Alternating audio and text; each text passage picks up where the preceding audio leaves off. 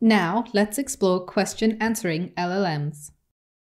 Question answering, or QA, tasks can take several forms. Here are three of them. In extractive QA, the model receives a question and a context, and the answer is extracted directly from the context. This supervised learning task requires an encoder architecture.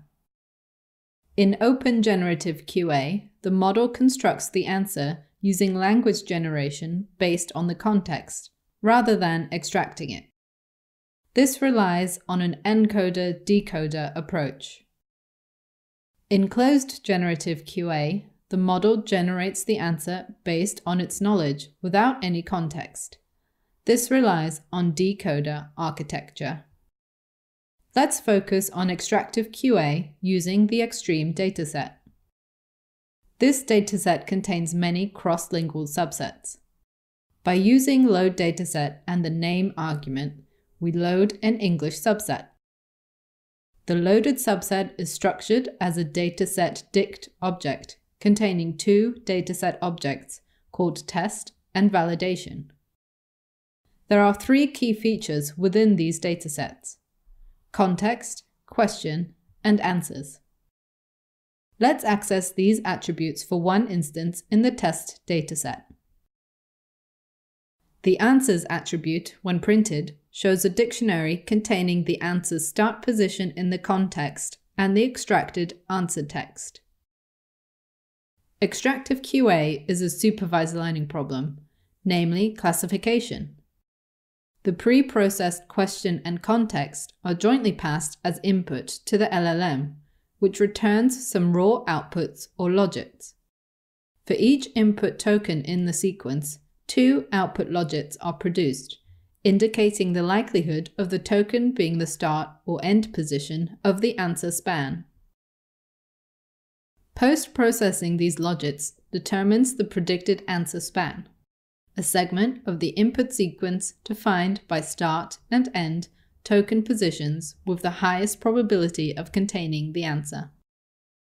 Let's see this process in action.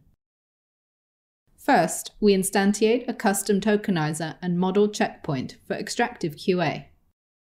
We opt for a version of the mini-ML model already fine-tuned on the Squad dataset. Next, we specify the input example strings for the question and context, passing them to our tokenizer and requesting the results as PyTorch tensors. The resulting inputs variable includes input IDs and attention mask tensors, as well as a token type IDs tensor with zeros for question tokens and ones for context tokens. We instantiate it using the auto model for question answering class, passing the model checkpoint variable with the model's name from the hub. We do the forward pass for inference, using a double asterisk to unpack the inputs dictionary. Next, we pre-process the raw outputs, analyzing the start and end logits for every input token, extracting the most likely answer location, and decoding the answer.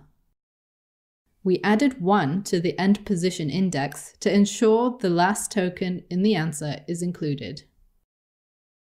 To accommodate context longer than the LLM's maximum sequence length, we can set the return overflowing tokens argument in the tokenizer as true to activate a sliding window that splits the context into multiple overlapping windows.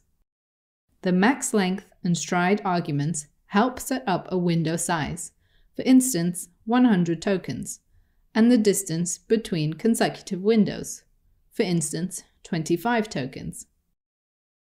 Here's the size of each resulting window.